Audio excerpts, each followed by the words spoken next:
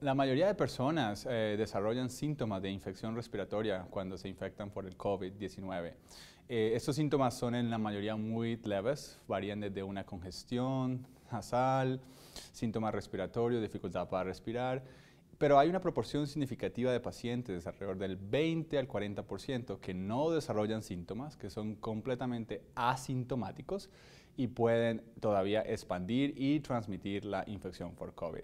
Entonces estamos en que un grupo significativo de pacientes no desarrolla ningún síntoma, un grupo significativo desarrolla síntomas leves y hay un grupo mucho menor, entre el 10 y 15%, que desarrollan síntomas severos y complicaciones respiratorias requiriendo que sean admitidos en el hospital.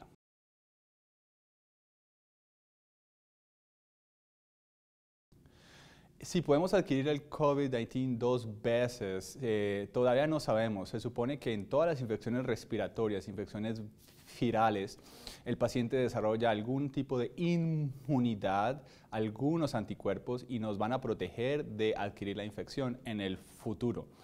Eso pasa para los diferentes tipos de coronavirus y pasa también para el coronavirus que produce el COVID-19.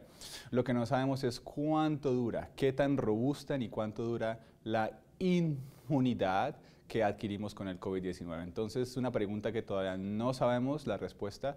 Se supone que debemos montar una respuesta inmune muy vigorosa que nos proteja de reinfectarnos, pero creo que una persona que ha tenido COVID no debe sentirse confiada de que no le va a volver a dar, tiene que mantener las precauciones correspondientes y hasta que hasta que tengamos evidencia científica fiable para responder esta pregunta.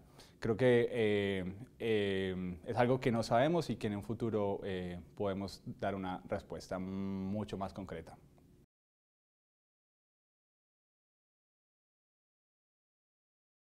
¿Qué es el seguimiento de contactos y cómo funciona? Generalmente cuando una persona se infecta con COVID-19, las autoridades de salud pública contactan a la persona y tratan de investigar los lugares, las visitas y los contactos durante esa persona durante las 2 semanas previas al inicio de los síntomas.